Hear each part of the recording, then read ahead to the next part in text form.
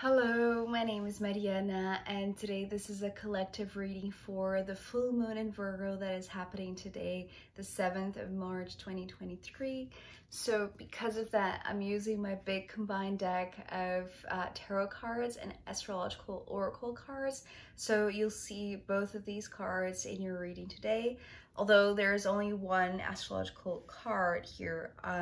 But it's beautiful because it's really tied to the message that I'm seeing. It's very clear, it's very simple, it's very like the image that is being painted here is so literal that it could actually be happening like this with you, or it could manifest, you know, a little bit down the road through, you know, along this week of the full moon, some sort of romantic trip, right? It's the way that I'm seeing this is like camping to the mountains with a loved one, or going on a road trip with a loved one where you're going to have like this dedicated time to both of you get to know each other or get cozier or just embrace one another. And it's coming through, it's actually like a really interesting adventure that is going to be kind of like a roller coaster ride, but it's going to flow seamlessly because both of you are so connected, right? It's like both of you are understanding each other. It's like despite the differences, despite the individual natures, it's like both of you are so inside your hearts, right? It's like it's just the most gorgeous reciprocal relationship that both of you are dropping into your own hearts, and that's where you connect. It's like the points of connection. This is where both of you are coming to the same page, right? And flowing in the most beautiful and gorgeous and surrendered way, right? It's like both of you, you and a loved one, are both surrendering to the love that you feel for one another. And that's beautiful, right?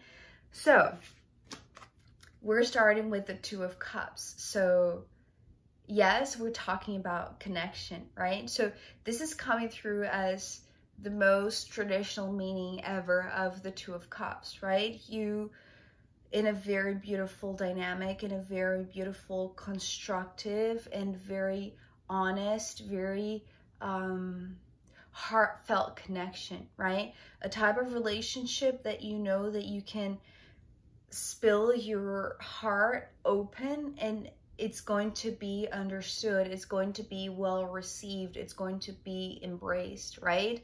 But there's also something about the twos to me in the tarot deck that talk about steps forward. So I feel like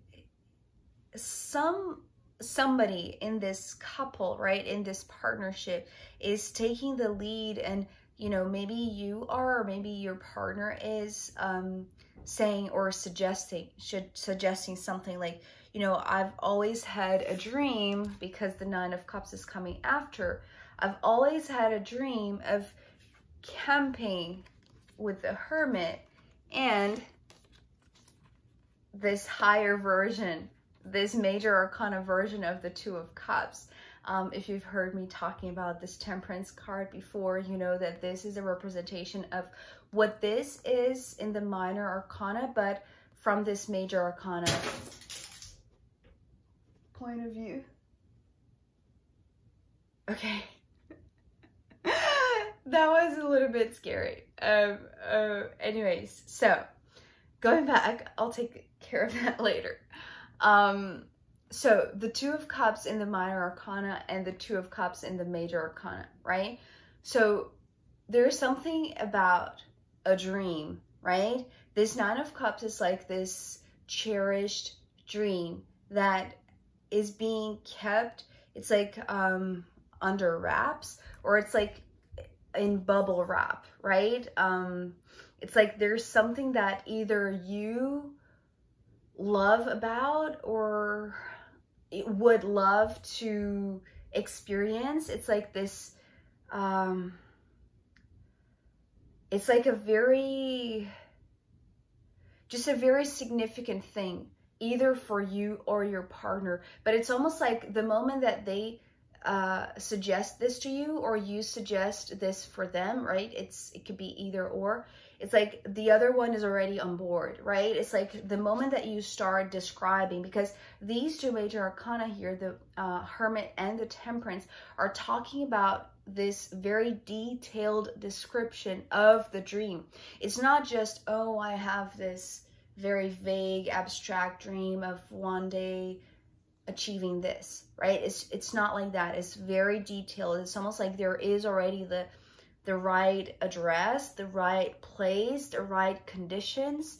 And it's almost like you already know the type of wine that you want to bring to this camping trip, right? It's like that detailed. And it's interesting because we're talking about a full moon in Virgo, and Virgo is the sign that is, you know, most associated with details and going to the nitty-gritty parts of, you know, organizing a trip, for instance. Plus, this is the card for Virgo, right? So the Hermit represents the sign of Virgo in astrology. So there's something that is detailed. It's like the importance of the details. It's like it's what is going to bring even more, like it's going to be an emotional thing, right? It's like this shared dream that either is the first time that you're sharing this with your partner, or it's the first time that you're feeling like your partner is on board with a dream of yours, and it's like they're not going to it's like they're going to spend whatever they need to spend, whatever amount of time they need to spend on organizing this with you, right? It's like they're going to go to the minimum details to make this perfect for you, or you for them. Or it's like it goes both ways, right? It is reciprocal. So I feel like there's something that, you know, either you are realizing that is really significant about the relationship itself, because the exchange between both of you, it's like, because sometimes I see this as like it's like the perfect blending, right? It's like, it's almost like the perfect communication. And now I'm just being reminded of the message that came through for the patron reading for this full moon in Virgo, that was talking about this exchange, right? This communication road that needs to go both ways. And it was a communication with the earth. But here I feel like it's a partner, right? There is a loved one that is embodied as much as you are, that you are getting to fulfill a dream of yours, or them of them that they're wanting to realize with you. And both of you are in this together. And because you're so, it's like both of your energies are so beautifully blended, and the more intimate it gets, right? Because it's like this is a narrow space. This is a small tent, right? So it's like, it's only when you really, really love somebody that you go through, you know, it's like, it's not the most luxurious, right? It's a camping trip. So there are going to be, you know, the challenges of, you know, camping outside, right? Out in the elements. But it's like the joy and just the fulfillment of having this dream realized with the one that you love, and them being so on board. It's like so exquisite. It's like the most marvelous thing, right? It's like just, it's incredible, right? The feeling of mutual reciprocity and just the exchange, right? It's like, it's just wonderful. But as I said, there could be a few bumps on the road, which is interesting because it's also tying back to the patron reading.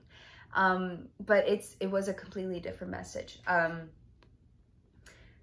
The Leo card, which is, you know, the only one from the Astrological Oracle card, it was talking about a roller coaster ride. So because of the big bump here, right, it's like, it's almost like I'm seeing this as a huge roller coaster. And so, but the thing about Leo in astrology is that it is the sign that rules the heart space. So the courage coming from the heart. And so I feel like that's where this initiative of suggesting this trip for a partner or them to you, it's like it's requiring a little bit of courage, because it's almost like if this is a dream of one of you and you wouldn't know until you talk to them, until you expose this to them, that they would embark on the same dream as you, it could have, you know, been a little bit of a leap of faith, right? Or like this act of courage that required exposing a lot of your heart's desire. It's your dream, or, you know, your partner's dream, so it means a lot. And to have somebody that you love embark on the same dream, it's almost like it's even better than what you could have possibly imagined before, right? So it's almost like realizing this dream of going this place, or, you know, camping in a certain park, or, you know, whatever the dream is, right? It's like, but doing this with the one that you love, it has a different meaning to it. It's like you can savor it in a different way, because it's like it require a little bit of courage and like a boldness in you or in them to expose that, to share that dream with the other, right? But again, it's like, because it's very rustic or very out in the open, it's like you can control a few things, right? The details that you're both taking care of previously, it's like, or just, you know, before you go on the trip, it's like you can take care, or you can control so much, right? It's like there are other things. And the way that I'm seeing this, it's almost like, you know, if you are climbing a mountain, you know, there are going to be things, because of the environment, because of the external conditions, that you didn't anticipate. But it's like, because these two cards bring so much wisdom, and because both of you are so open with your hearts, because you're open to one another, therefore it's like there is no shame, there is no fear, there is no it's like there is nothing to hide or to hold back, right? You're fully there in this experience, both of you together in it, right? It's like you're in the same boat. So both of you are climbing the same mountain. So it's like the things that you cannot control beforehand, it's like you're only going to see once you're there. And maybe it requires a lot of courage, right? If you are, you know, if one of you, right, in this relationship is scared of heights, and you're climbing a mountain, but your partner said that they would do this for you, it's like they are being extremely courageous and brave to do this, right? But it's like both of you are, it's like there is a lot of reciprocity. So there is this acknowledgement on both of your parts that it's like the other is going to be there for one another, right? It's like you are there for each other.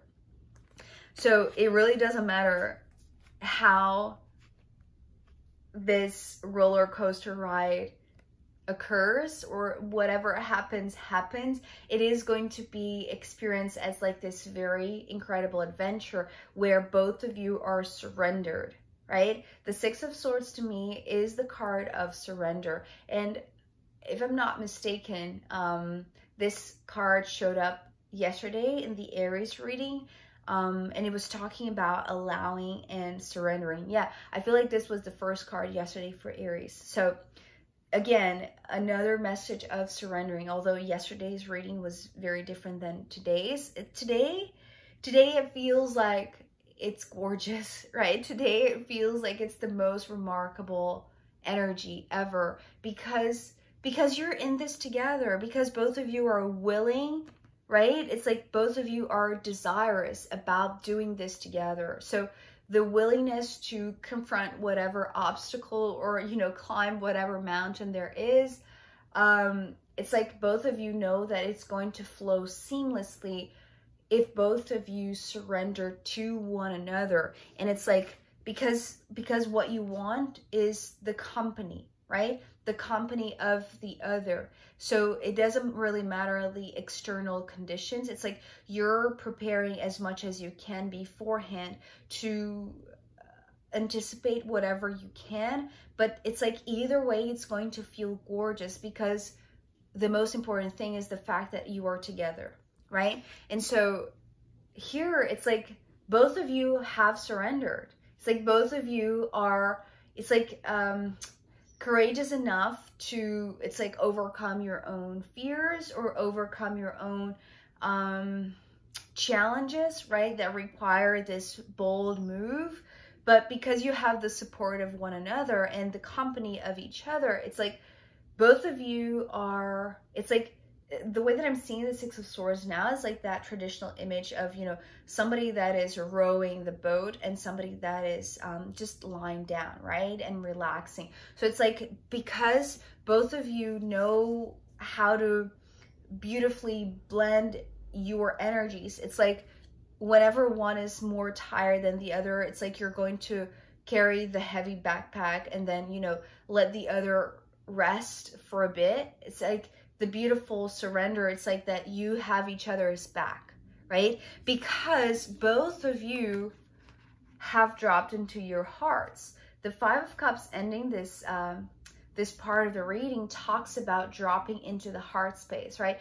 The fives to me are all about a location or the individual, right? It's talking about like being completely embodied, or, you know, being certain that if you, it's like if you realize the fact that you are connected to your heart, that you're connected to each other's hearts, right? Because as I said, it's like the potency of this is doing this together, right? So dropping into your own heart, it's like it opens up this bridge of connection, right? It's like the sense of fulfillment of this dream is the fact that it's even better because you're doing it with the one that you love. And you can only feel that because your heart is open to the other person's heart. So if this is you saying yes to the trip that they are proposing, it's like your heart is fully in this as much as theirs, because it's almost like you're taking on their dream as if it was yours, or vice versa, right? It's like it becomes your dream.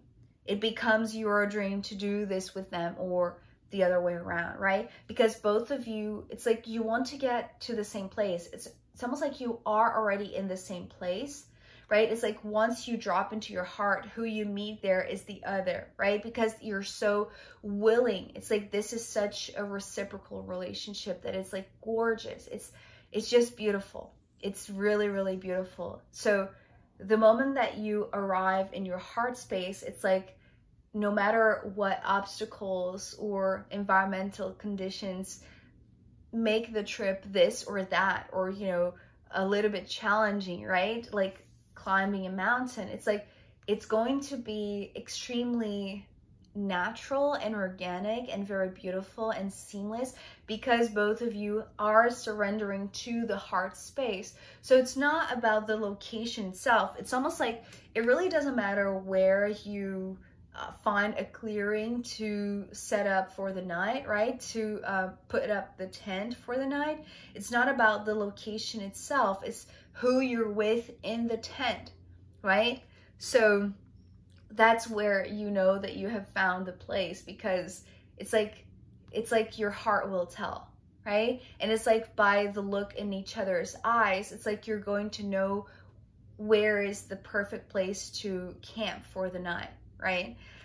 So I know that this is very literal. Apply that however it fits for you. But I feel like there is something that is gorgeous about the exchange between you, right? This dynamic, this relationship is really pure. It's really loving. It's really beautiful. So it's like nourishing that, but in a moment where both of you have no other distractions and you are in this gorgeous place and you can just enjoy each other's company, right? And it's like this true connection that is like, you know, connected eye to eye and heart to heart. So I am going to pull more cards for you in the extended, and also I'm going to pull from the astrological rooms. So if you want to join me there, I'll be very happy to see you. You can find the link down below. And also, if you're curious to see what the message for the patron for this full moon was, then also the link is down below. It's the second link. So I'll see you next time, and happy full moon. Okay, bye.